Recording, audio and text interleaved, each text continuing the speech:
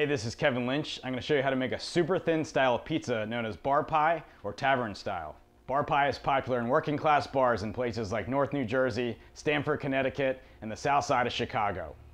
Everybody makes their bar pie a little bit different, but the key is that it's super thin and it's super crispy. Some places make bar pie in a pan, some places make it right on the stone, and a lot of places use the pan and then finish it on the stone, and that's the way I like to make it. So I have my oven on at 550 right now, and my stone has been in there for an hour to get it nice and hot. You'll see a lot of different types of pans. These aluminum pans, which are great for serving pizza, don't seem to hold heat very well in an oven. So I really like to use a pan made of steel. So as far as steel pans, for $5 I got this 12.5-inch pan from Target. It's got a nice little ridge on it, which is great for making bar pie.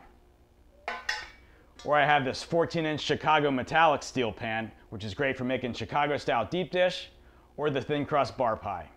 Today I'm going to make bar pie in my 14-inch pan, and I'm going to use a 9-ounce dough ball. If you have a 12-inch pan, I'd recommend a 7-ounce dough ball. So the first thing I'm going to do is I'm going to take some extra virgin olive oil and put it in the bottom of my pan.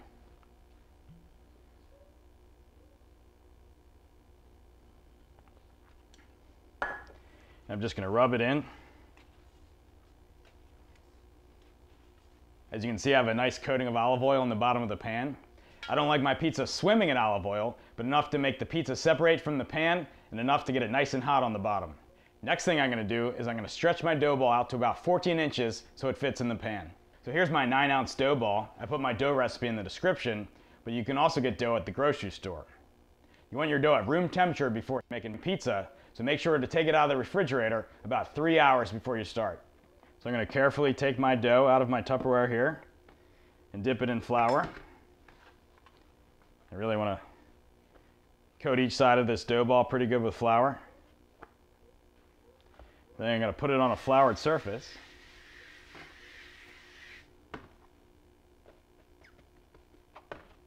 I'm going to start out hand stretching the dough to make sure it stays round.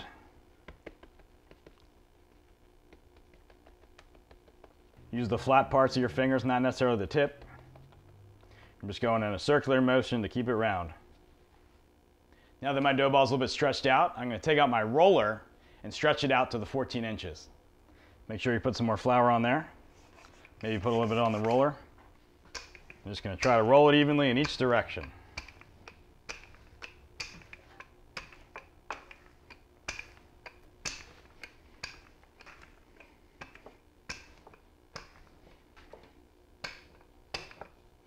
So I've rolled out my pizza dough. It's not perfectly round, but that's okay. That's what the pan is for. So I'm going to take this dough and just drop it into the pan. So it's in here now. I'm just going to take the edges and put them right up against the sides of the pan. So your dough should move around nice and easy in here with the olive oil. Kind of maneuver your dough so that it fits in here just perfectly.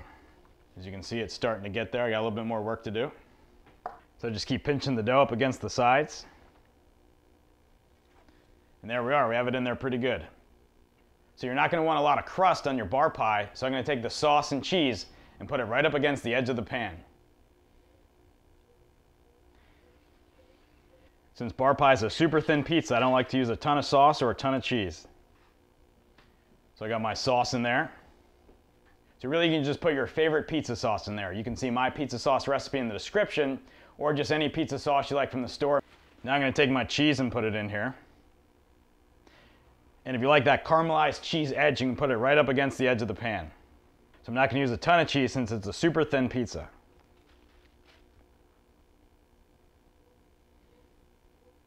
When you use less cheese, it'll burn easier, and people really like burnt cheese on their bar pie. So you can see the amount of cheese I put on there. On all my pizzas, I like a little bit of Romano and a little bit of Parmesan.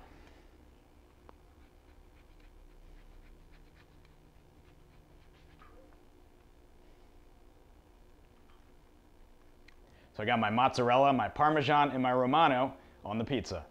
I like some oregano on my pizza, and you can use fresh oregano or dried oregano. Today, I have some fresh oregano from the garden. So I'm just going to sprinkle this on here. I always like a little bit of black pepper on my pizza.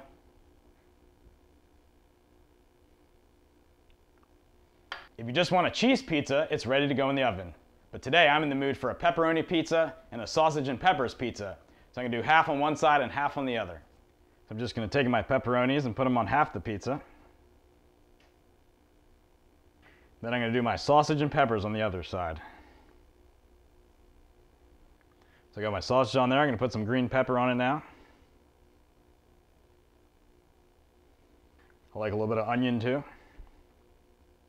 All right, so this pizza is ready to go in the oven. I got a half pepperoni and half sausage and peppers. I'm going to cook it for 5 minutes in the pan on top of the stone. And then I'm going to take the pizza out of the pan and put it right on top of the stone and finish it for 6 more minutes.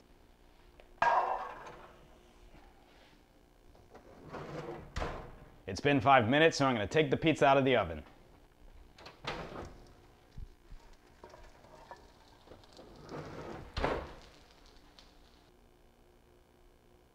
So now I'm going to take my pizza and transfer it from the pan to the peel. And I put a little bit of cornmeal on the peel so I can slide it right on the stone. So I'm just going to slide it off. I'm holding the pizza pan with a glove, and I'm going to use a spatula to scoop it out.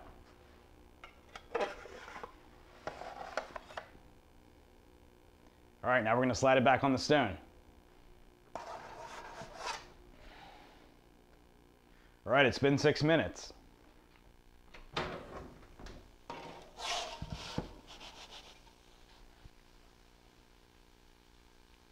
Now listen to this crunch. So in New Jersey, they cut it like traditional pizza. In Chicago, they do the square cut. For the sausage and pepper, sausage is very popular in Chicago. I'll do the square cut, and I'll do traditional for the pepperoni.